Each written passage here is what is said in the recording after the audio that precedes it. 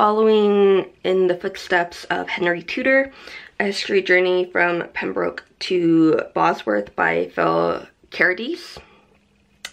So, like the title suggests, it's like a biography of Henry. You get some family background, notes that early life is hard to come by, so gives information that he has gathered.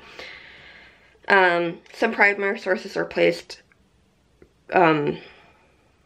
throughout like his life, so they're some of it's included in there. You get different people and situation, and like at the very end, because like with some of the books, I think including this one, that after like the index they'll show photos, so instead of like, but a number of books do this, so it's just, there it is. I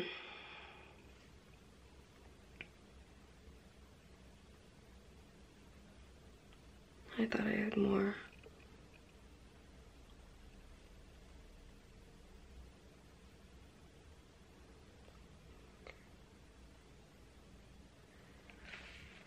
So you get stuff like the War of Roses, a bit on birth, adolescence, and exile, him returning and then coming to England.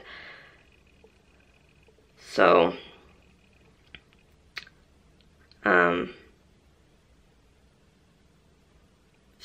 it basically is where he started in, where he's born in exile, to him becoming the Henry Tudor that we know. It isn't a totally long book. So you're getting about 128 pages of information before it gets into the conclusion and index and stuff. So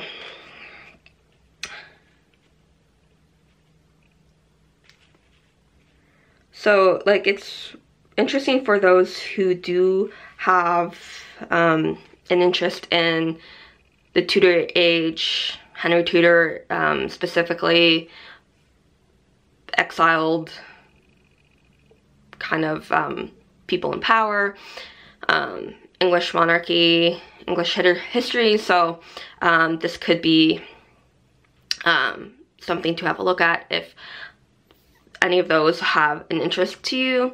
So yeah, following in the footsteps of Henry Tudor. Happy readings.